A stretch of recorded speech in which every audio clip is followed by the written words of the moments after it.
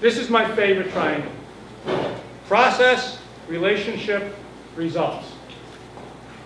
If you mess up on the process of the relationship, you're probably going to mess up the results.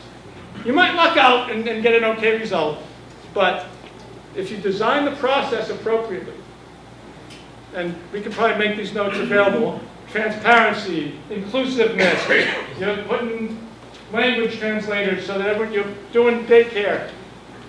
If you have the right process, and you're sincere in the process, you're not just checking the box. You really have drunk the Kool-Aid and said, guess what?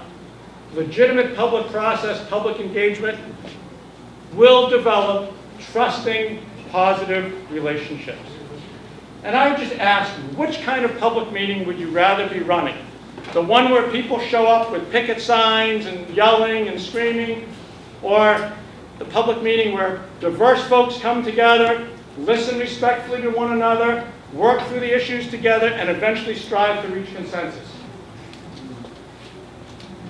I've had to run both kinds of meetings, and I know which one I would rather like. And that, the consensus, the kumbaya meeting, tends to lead to much better results. So I would say that trust will only happen if you have a legitimate process.